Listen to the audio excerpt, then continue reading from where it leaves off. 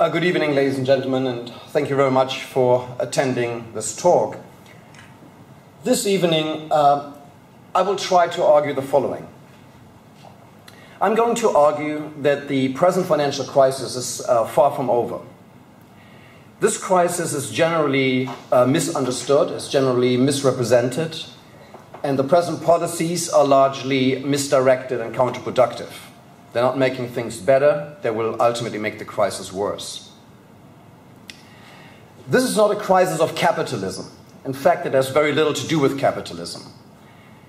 This is a crisis of our fiat money system, of a paper money system, a monetary system in which money is constantly being expanded under the discretion of central banks. In fact, I would argue that such a crisis was sooner or later inevitable in a paper money system, a system of elastic money and constant monetary creation. Such a system must, over time, create imbalances that make a crisis like the one we are in inevitable. In fact, I argue that the present crisis will probably mark the end game for this latest experiment with state paper money. One of the reasons I wrote this book was that in sort of my many years in financial markets, I found it amazing that although over time the dislocations and problems with the financial system became ever more evident and ever clearer to see for everybody, that at no stage I felt anybody really questioned that the basis for these problems could be the fact that we have a system of, as I said, elastic fiat money, of constant monetary expansion. And I was particularly surprised because this was an approach that I think previous generations of economists had readily understood. If you only go back 2 or 3 generations of economists, I think most of what I say this evening here would probably be readily understood and accepted by people. And in fact, I think most of these economists would shake their heads in disbelief if they had a chance to look at our current monetary system. So I don't think that what I'm saying here or what I wrote in my book is, I don't claim that this is completely new. In fact, many of what I base my book on is based on the work by Ludwig von Mises and other economists. And I think it wasn't just the Austrian school. I think other economists as well would have readily understood what the fundamental problems of our monetary system are. In order to understand these problems and our present crisis, I think we have to go back to some of the fundamentals of this monetary system. We have to look at it on a conceptual level. And that is why the first part of my book, and I think really the larger part of my book, does not deal specifically with current events or current developments or recent policy initiatives, but deals with some fundamental conceptual questions about our monetary system. And that's what I'd like to do here first. We then come to the present crisis, apply the conceptual analysis to the present crisis, and can make predictions on that basis. So allow me first to make a couple of conceptual observations on our monetary system. And first I need to define a couple of terms that I've already used. I used paper money, I used fiat money, I used elastic money. Now for me these terms mean the same. I think they are synonymous. I use them synonymously in this book and also in my talk tonight. The title of my book is Paper Money, and I picked that term because I think that is the term we traditionally use to denote a monetary system that is not commodity money. So these are the two conceptual alternatives that we have when we look at monetary systems: commodity money and paper money. Now it is very clear that the historical norm has been commodity money. People have been using money for about 2,500 years, and for all these years money has been a commodity.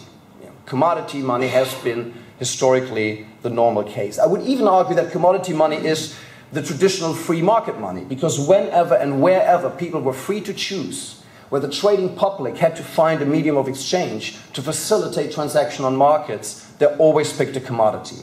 And in all societies, in all cultures throughout the world, they ended up picking precious metals. Gold and silver have for thousands of years been monetary assets around the world. And there are very good reasons for it. I mean, I will now speak mainly about gold, and I learned over recent months that silver has a huge fan base, and whenever I speak about gold, people start complaining that I leave out silver. I think gold has a huge advantage over silver, but silver is also a very powerful monetary asset. But I don't want to say gold and silver all evening, so I will speak about gold. Of all the 92 natural occurring elements in the universe, gold is uniquely positioned to be a monetary asset. It is indestructible, it doesn't decay, it's perfectly divisible, it's homogeneous and fairly easily accessible, and importantly, its supply is pretty inelastic. Gold can be mined, so can silver. It takes time, it involves expenses. So at least over the short term, the supply of this form of money is essentially inelastic. So whenever the public was free to choose a medium of exchange, they picked an inelastic commodity.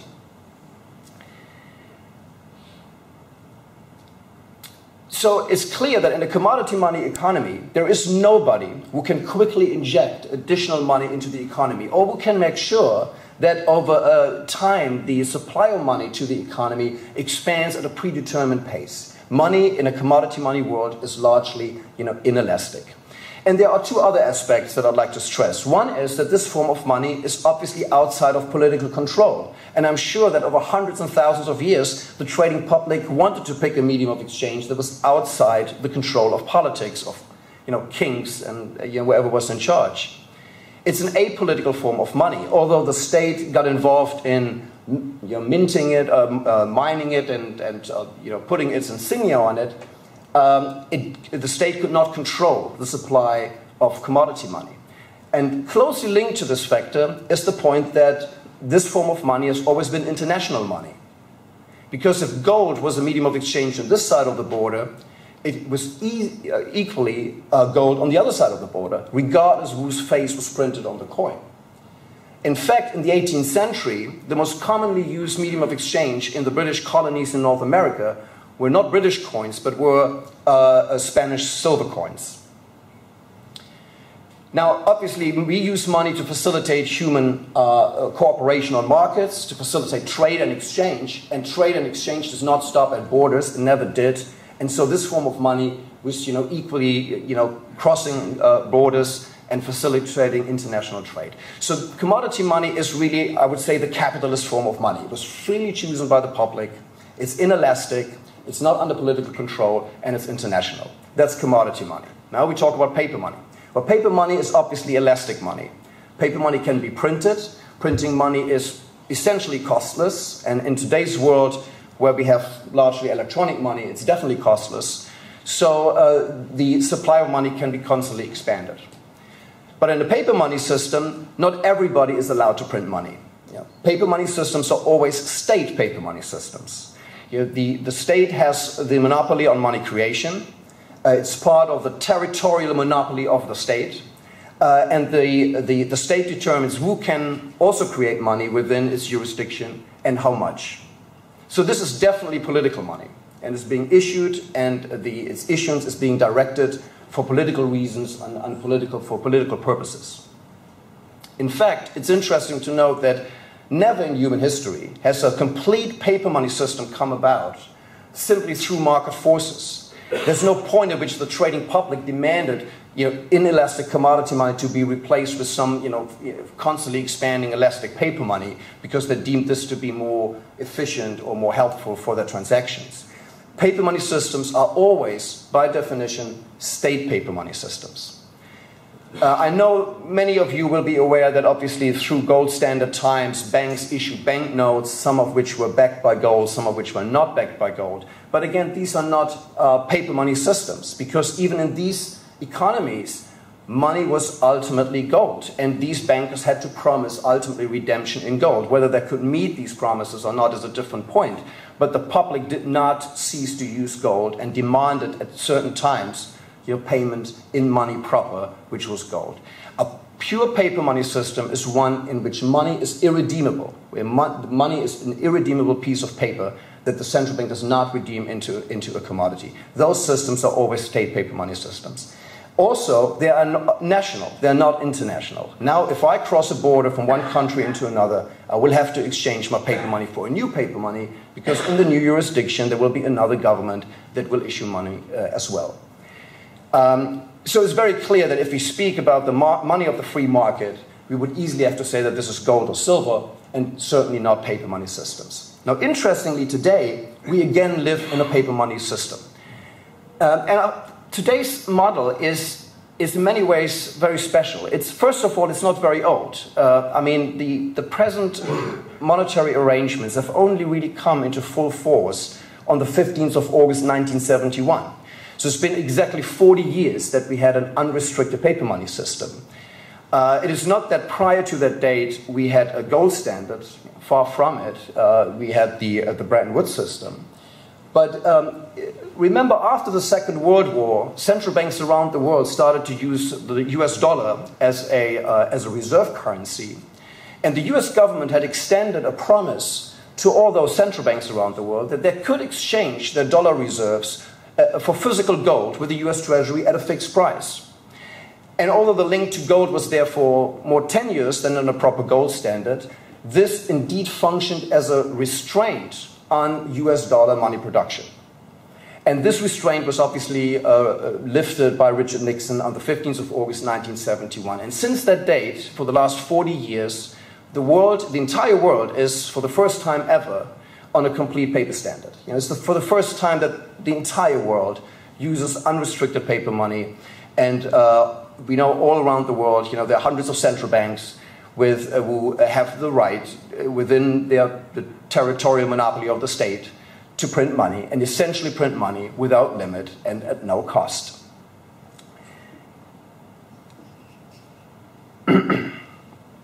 So the first question is now, obviously, is this system, why do we have the system? Why did we go away from the gold system and go to this system? I mean, I think the disadvantages of the system, some of them are already clear from the definition I just gave. You know, the first one is we are now subject to political control in our monetary affairs.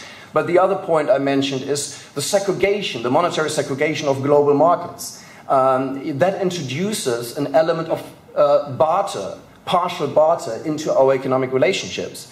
You know, when I receive an income in the UK and I want to spend some of that income in the United States, I cannot take my UK money balances over to the United States and spend them there, because the United States has a different paper money system. So I have to find somebody in the market who can do the opposite transaction of the one I'm trying to do, who's buying my pound sterling and who's selling the US dollars.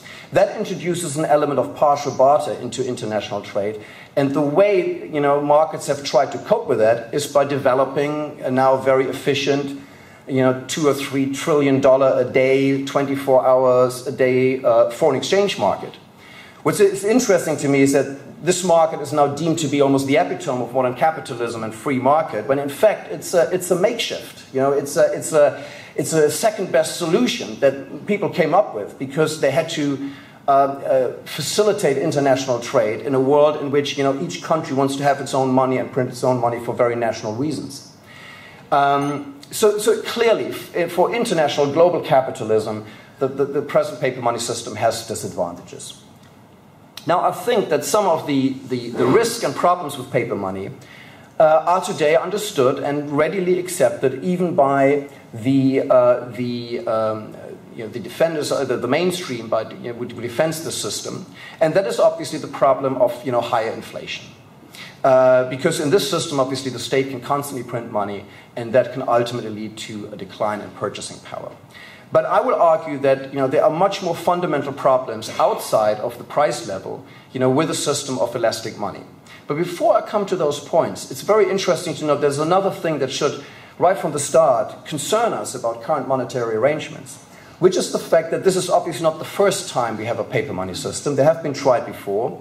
In fact, paper money systems have been tried for about 900 years in various countries, various cultures. The first ones date back to the Chinese dynasties of the 11th century. The Chinese invented paper, ink, and printing, and so they were the first to experiment with paper money. And it's very interesting to note that all these experiments ended in failure.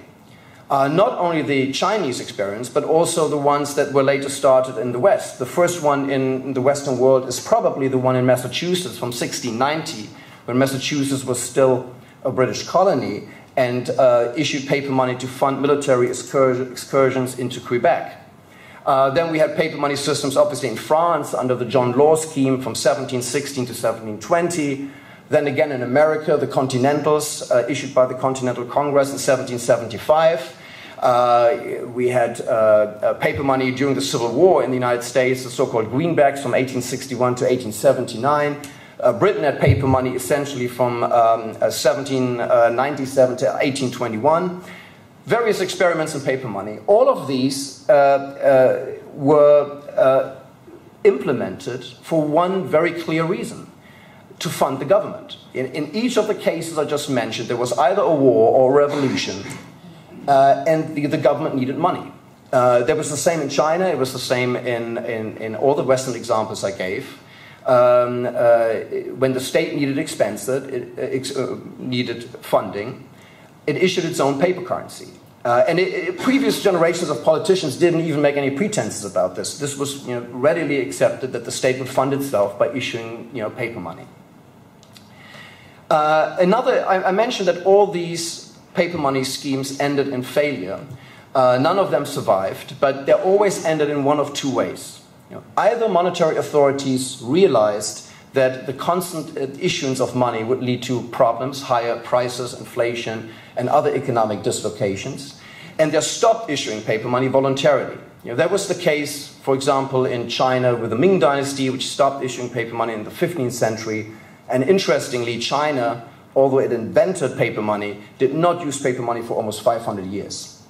Another example would be Britain, which went off a gold standard practically in 1797 to fund the war with France, and went back onto a gold standard in 1821.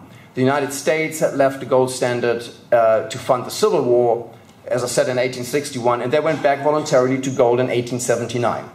So one way of for these paper money episodes to end is the voluntary return to commodity money. And the other outcome is simply that that is not being achieved in time. More and more money is being printed. The public loses confidence in paper money, and this leads to hyperinflation and currency collapse. And these examples are French assignats in 1803 or German Reichsmark in 1923, the first three Chinese dynasties which all issued paper money and saw hyperinflation and currency collapse.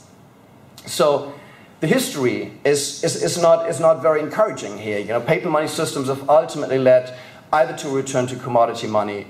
They always led to high inflation and economic instability, and either they led to a voluntary return to commodity money or to complete currency disaster.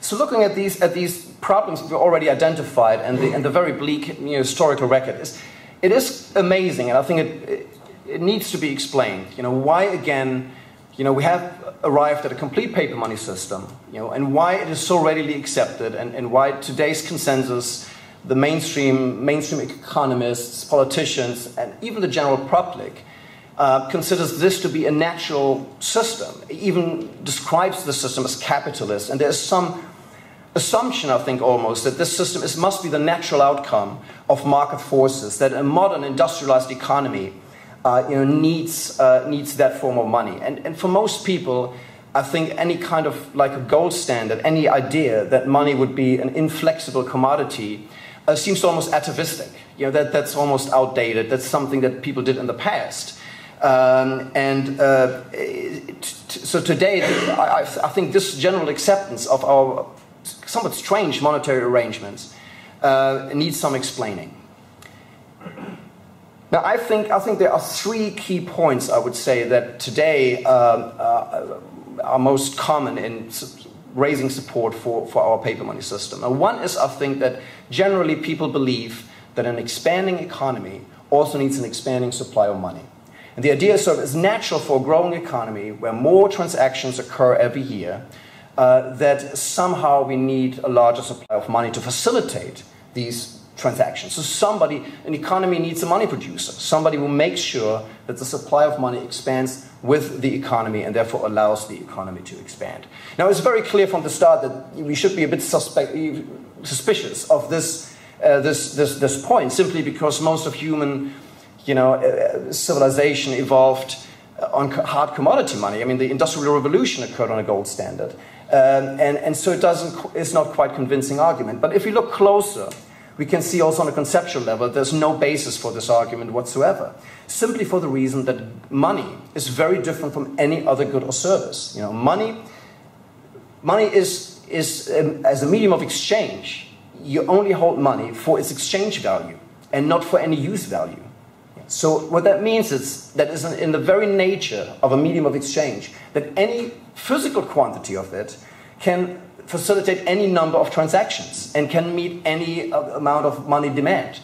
Because we can adjust the purchasing power of money so that money facilitates a larger number of transactions or bigger transactions and also meets a larger money demand. And in an economy that constantly exchanges goods and services for money, this happens naturally. You know, if the majority of people have a rising demand for money, that means they sell goods and services or reduce their money spending on goods and services.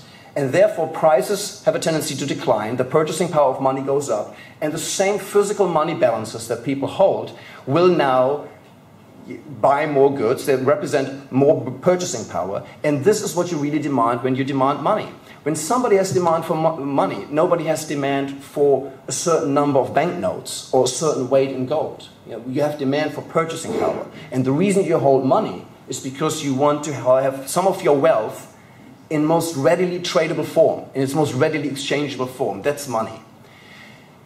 And that is the reason why, for centuries, a growing economy and developing economy could function simply on the basis of fairly inelastic supply of money.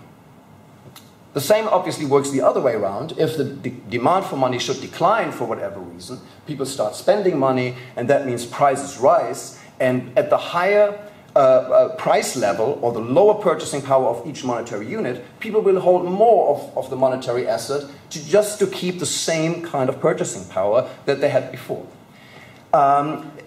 So this is a quite natural process that perfectly explains why even a growing economy does not need a growing supply of money.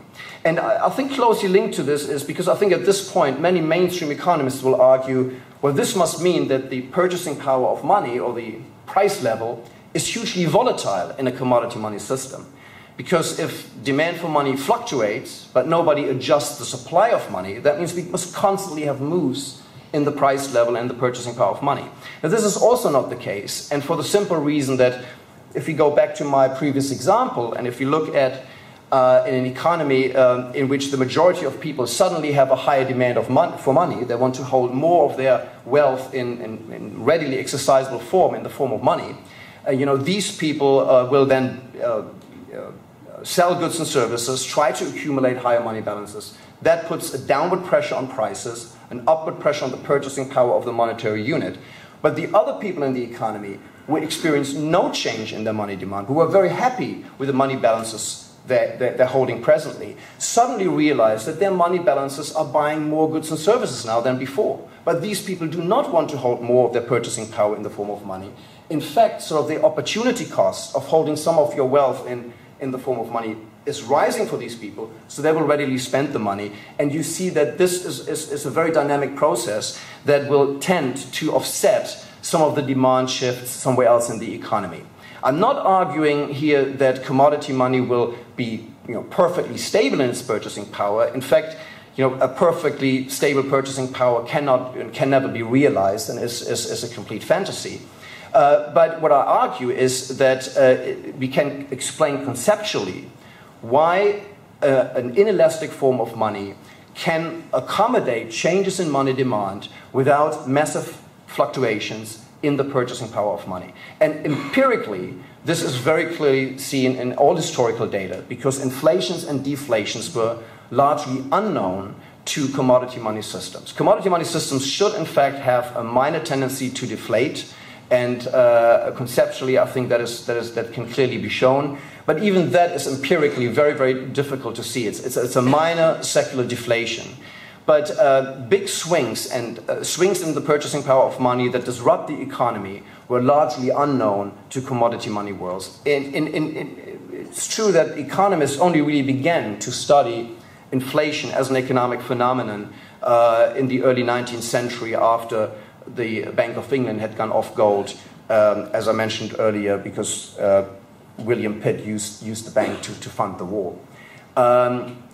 These generally accepted points. We need more money for a growing economy. I think that does not stand up to any scrutiny, and neither does the point that our paper money system will give us a more stable purchasing power. The opposite is obviously true. I mean, historically, since 1971, the decline in the purchasing power of the dollar and the decline in the purchasing power of the pound sterling have been the most extreme in their 200 to 300 year history. So if you look for swings in the purchasing power of the monetary unit, you will only ever find them in paper money systems.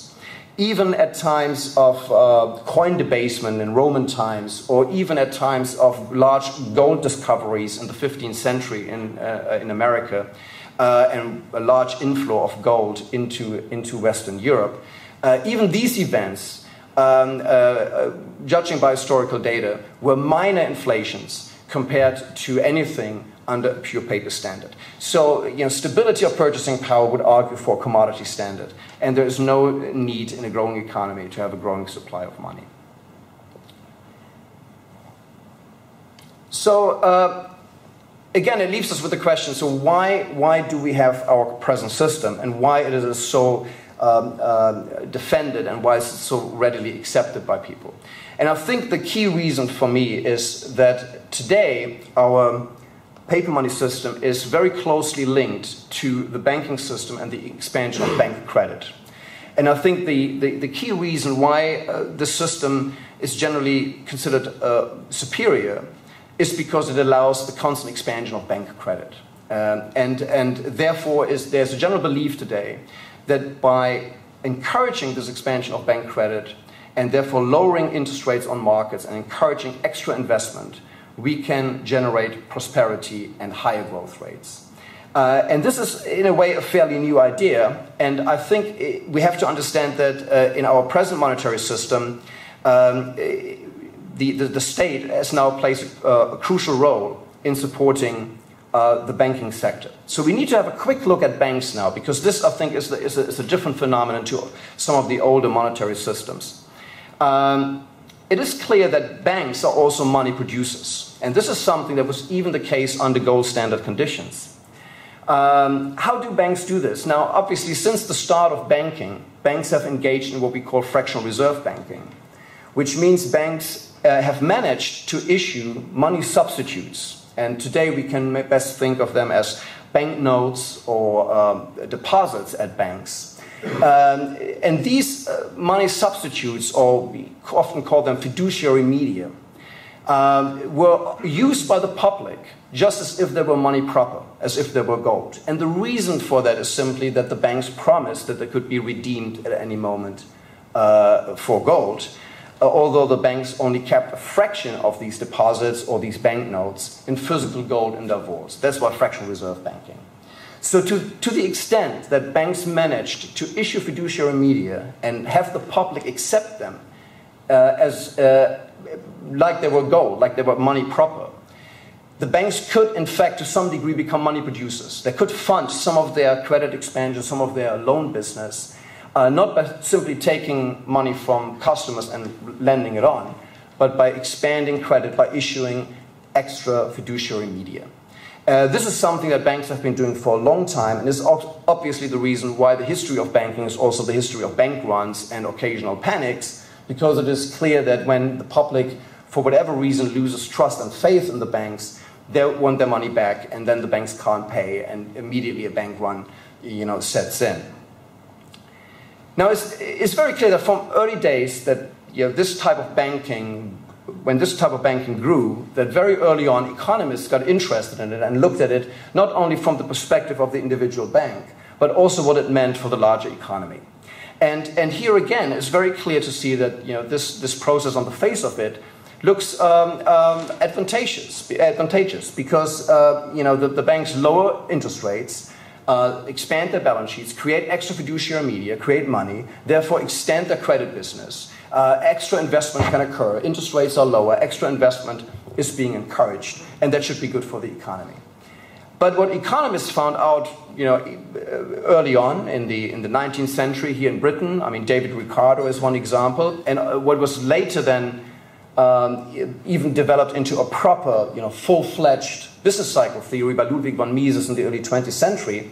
What these economists found out is that there is a huge difference whether credit creation and investment is funded by savings or is funded by extra issuance of fiduciary media or extra money creation. The difference in a nutshell is that if you expand investment and credit on the basis of saving, you do get sustainable growth and rising prosperity. If you fund your investment and your credit on printed money, you get a boom-bust cycle. You get a short period of boom followed by a bust. And this is today, I mean, this used to be called the monetary theory of the business cycle, although because of Ludwig von Mises' superior explanation of it, it's now often called the Austrian theory of the business cycle. And in a way, the best way for me to look at it is you have to understand that in a market economy, one of the important decisions to be made by those who participate in the economy is how many resources that are available to us now should be directed towards meeting present consumption needs, and how many resources can be shifted into different uses, make them investments, and therefore develop a productive capital, a capital stock, raise productivity, and produce for the future. So it's that split between consumption, saving, and investment that is that every economy needs to make these decisions. And to coordinate these decisions across the economy, interest rates play a crucial role. Now, what happens when banks issue extra fiduciary media, when they become money producers, and lower interest rates on loan markets, and issue extra credit, and encourage extra investment, projects are being started that are not based in savings. So the consumers have not made a voluntary decision to refrain from consumption, make resources available to be redirected to become productive capital, and allow the capital stock to expand and therefore support investment. In a way, you can almost think of the entrepreneurs getting the funds to start investment projects without the real resources, including labor, being made available to them through a savings decision by the consumer at the same time. These resources are still required by the consumer, near to consumption. The consumer has not released these resources and made them available for future directed investment projects for the entrepreneurs. So interest rates are crucial in coordinating this process between saving and investing. This process gets systematically disrupted if you inject money into the markets, artificially lower interest rates. You can create a boom for a while, but sooner or later it becomes clear that nobody has made these resources available. Investment projects can't be seen through to their end. They need to collapse, and then you get the recession and the bust. And what the Austrians had to say, once the recession started, was something that most people didn't want to hear, which was that, once you had the credit boom, the artificial credit boom, and it had turned into a bust, there was not much that policy could do, because you had misallocated resources in the artificial boom. And the only way to get these resources back into line with the preferences of the consumer was to allow a cleansing recession, to allow these unsustainable investment projects to be liquidated by the market, and the market move again to some sort of balance. So if you want to avoid a recession, if you do not like a business cycle, what you should do is you should make sure that money doesn't get too elastic. You should maybe make sure that banks do not engage in fractional reserve banking or do not extend credit too readily. As I said, these ideas already originated in Britain in the mid-19th century, and they had some impact on policy with the Peel Act in 1844, which stopped banks from issuing banknotes, although that had some other unfortunate side effects as well. But when Ludwig von Mises even developed this theory further into the Austrian business cycle theory in the early 20th century, in fact, he had no impact on policy. Because what we clearly can see, if you look back in the 20th century, policy did the opposite of what the Austrians or the British classical economists would have recommended. Because for the last 100 years, we've been making money more elastic. Because it's very clear that politicians like this idea of a credit boom. The idea that banks expand credit, that they can create money and expand their credit business on the basis of money creation, was something that was politically you liked. Politicians wanted the credit boom. They just didn't want the bust. So the first idea was to provide some kind of backstop. Whenever the boom turned into a bust and the bank runs occurred and people were concerned about the overextended banks, there should be some backstop from the government. And that was the idea of our modern central banks. And it's very interesting that this was even started at times of the gold standard. I mean, the US Federal Reserve was founded in 1913 when America was still on a gold standard. And the idea was to provide, as the name says, a federal reserve.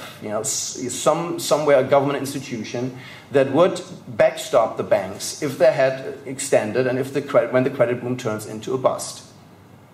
Now, it's also clear that what this meant is now that with the help of government backing, the banks were now encouraged to extend the credit boom even further. The banks were now encouraged to lower their reserve ratios even more, and therefore extend credit further and print more money and issue more fiduciary media. And now we had an even larger credit boom, which, according to the Austrian theory and the British classical economist, now only means that you get a bigger bust at the end of it. And I think also this may be a little bit of a oversimplification. I do think that this is largely the story behind the Great Depression. Although the problems that led to the Great Depression started in the 1920s, at a time when America was officially on a gold standard, at the time already, bank credit expansion was hugely supported and subsidized by a government entity, the US Federal Reserve. And the massive credit boom that we had in the 1920s, according to business cycle theory, must lead to the type of dislocations that made a major correction inevitable.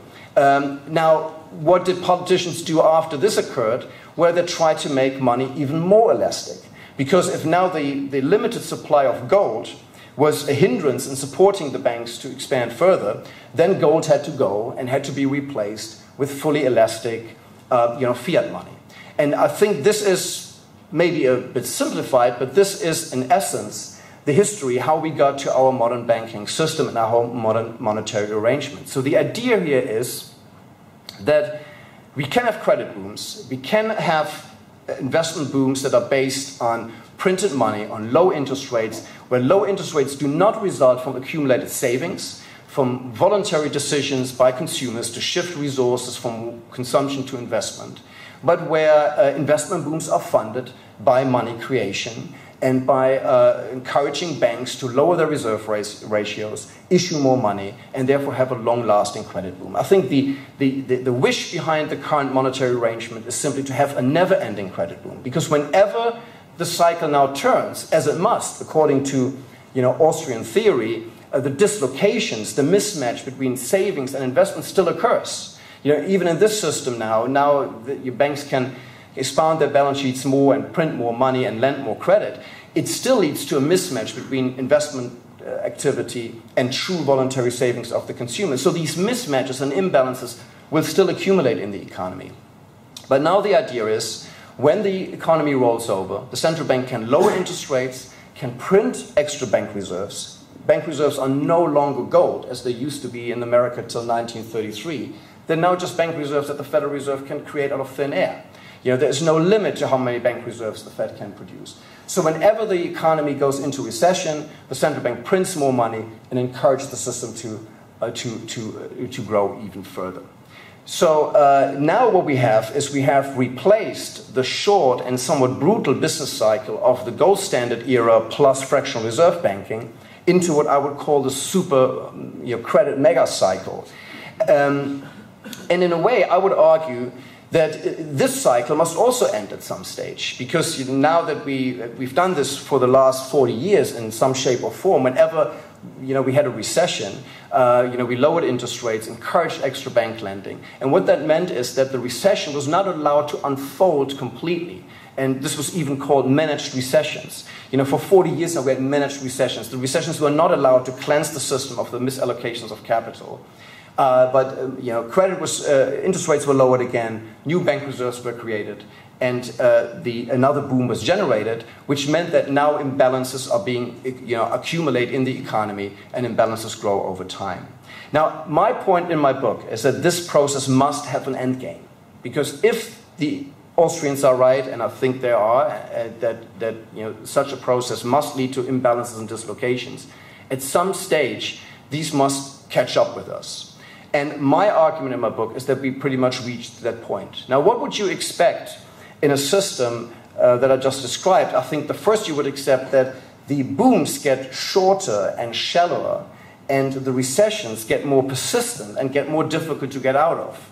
And that because the imbalances have accumulated to such an extent that policy needs to get ever more aggressive to encourage another credit boom. And this is precisely what we've seen very clearly over the last 10 years. If you look back in 1998, it took the US Fed only a few short interest rate cuts between meetings after the collapse of LTCM and the default of Russia to keep the credit boom going. After the collapse of the Nasdaq bubble, it took the Fed 3 years of 1% interest rates to get the economy going back to a pace that the Fed was comfortable with, and they started to raise interest rates again. But remember, at that stage, the economy was so full of imbalances and so addicted to cheap money and low interest rates that any hikes in interest rates already derailed it again. And in 2007, we had the start of the present crisis. And now, as you all know, for 3 years, the US Fed is already at 0 interest rates and is now conducting quantitative easing. And I do think that what we see right now is, in a way, the logical endgame of the system, in the way that the imbalances in the economy are so big that the private banks and the private sector is reluctant to expand their own balance sheets ever further. Because of the recent crises, the private sector is reluctant to take on that extra risk and is lacking quite readily the capital to do so. And that now the central bank must take on these assets directly.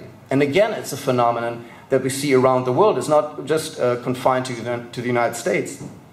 Obviously, the Bank of England is already on its second round of quantitative easing. The ECB has roughly tripled their balance sheet since the start of the crisis and is now under intense pressure to conduct unlimited bond buying programs. The Japanese central bank is so far a rather modest quantitative easer. They are the first who conducted it 10 years ago, but by the standard of the Bank of England today, they've done fairly little. The Fed is roughly tripled its balance sheet since the start of the crisis. In fact, Ben Bernanke has produced more bank reserves and expanded the monetary base more than all his predecessors since 1913 put together. At the time when Lehman defaulted, the monetary base in the US was about $800 billion. Right now it's $2.6 trillion. And again, as we all know, the pressure is on to continue to do this. Maybe there's another point I'd like to stress. There's a chapter in my book about this where I would argue, I try to explain why the system, despite its obvious faults, is so readily accepted by the mainstream today and by the consensus, by the policy consensus. And another reason for this is also the fact that I think the focus of economic discourse and the focus of economic research has shifted over the last 50 and 60 years. What has happened is that the problems I described with a constantly expanding monetary system are linked very much to factors like relative prices, to capital allocation, capital misallocations. And these are all factors in the economy that have almost slipped off the radar of economic research, because over the last 70 years, economic debate has focused much more on the large wholes, the large aggregates of national account statistics. We speak about consumption and investment and saving as like these large entities. And there is very little perception now of the effects that money injections have on relative prices and on the allocation of capital. To maybe support this point, let me just read out a quick quote from Ben Bernanke, who is a famous statement he made in a speech in Washington in 2002. This was when he was already on the board of the Fed, but not yet the chairman. He said the following: "The US government has a technology called a printing press, or today its electronic equivalent, that allows it to produce as many US dollars as it wishes at essentially no cost. We conclude that under a paper money system, a determined government can always generate higher spending and hence positive inflation." Now, he did make the statement when he spoke about the risk of the US suffering from deflation, so we should put it in that context. But I think in a way, in that one statement, he has almost summed up all the points I tried to make tonight, although he considers them all positives, while I consider them negatives. He says clearly the US can print as much money as they like. As I explained, there is no limit to how much money can be created. Interestingly, he says the Fed can print as much money as they like, and he does not mention money demand. And as I said before, if once you're the money producer, you can print as much money as you like, because the public will simply hold the extra money at a lower purchasing power. If prices rise and the purchasing power of money drops, the extra monetary units that are in circulation will be held by the public. So he's right in his statement. The US Fed can print as much money. They never run the risk of having unsold units of money in their warehouses. It will be distributed and it will be accepted by the public. But interestingly, his last statement where he says, we conclude that under a paper money system, a determined government can always create higher spending and positive inflation.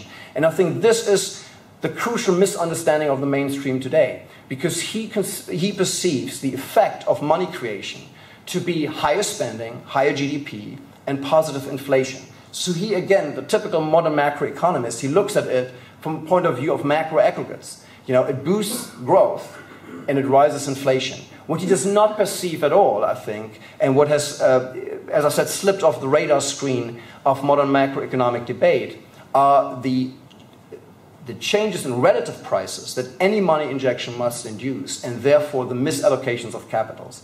And those have accumulated now for decades, and I think we have now reached that point where this system cannot be pushed out any further. So roughly, we need to come to the end of my talk, but to give you the quick outlook, which is clear from my title, I think like all previous paper money systems, this system must also end. And again, we face the same choice that all previous paper money system users faced, which is either you stop voluntarily printing money, allow the market to liquidate the dislocations, and then go back to some system of stable money. Or you keep printing money and you ultimately debase it to a degree where the public doesn't accept it anymore. And again, allow me just one final quote, and this is from Ludwig von Mises, and it contrasts quite nicely with a quote from Bernanke. Ludwig von Mises wrote in 1949, "There is no means of avoiding the final collapse of a boom brought about by credit expansion. The alternative is only whether the crisis should come sooner as the result of a voluntary abandonment of further credit expansion, or later as a final and total catastrophe of the currency system involved." And my outlook is that we have now reached a point where the dislocations over the last 20, 30, 40 years of constant money expansions are so big, dislocations in the form of overextended and weak banks, excessive levels of debt, now largely public sector debt around the world, and distorted asset markets, where these dislocations are so big that I believe it is deemed politically unacceptable to allow the market to liquidate these dislocations. And therefore, I think, unfortunately, people will opt, or politicians and monetary authorities will opt for the second solution that Mises offers, which is continue printing money and ultimately go for money collapse. Thank you very much.